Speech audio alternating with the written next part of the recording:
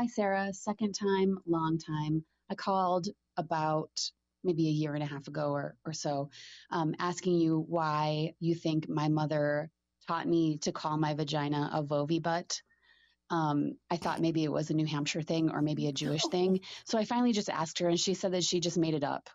So Oh that my God. was what she decided to tell me to call my vagina when I was little. The reason why I was calling it is because I don't want to teach my daughter, she's 2.5. I want to teach her the correct anatomical stuff. So I was like, do I want to say vulva? Do I want to say vagina? So I've just been using vagina. Turns out it doesn't really matter because recently I've asked, and I've asked her if she has to go potty. She says, no, I don't have any pee in my butt. So yeah, I guess it's going to take a while for her to figure that out anyways. So there's an update for you. Love you. Bye. I remember that vulvi butt or whatever. Um, I don't have any pee in my butt is just the greatest thing I've ever heard. It's so great.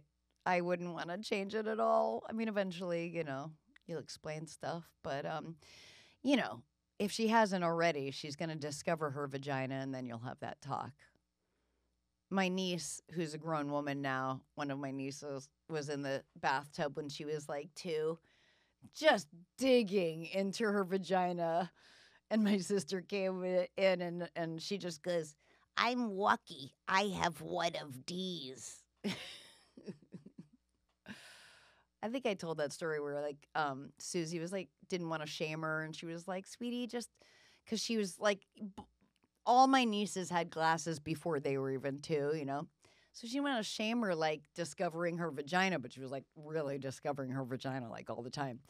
And so Susie was like, that's okay to do that, but that's private. And also, sweetie, just because if you touch there and then touch your glasses, you could get maybe an eye infection or something. And so, because she didn't want to shame her, but she wanted to like curb it or try to help her like do it in a more private settings.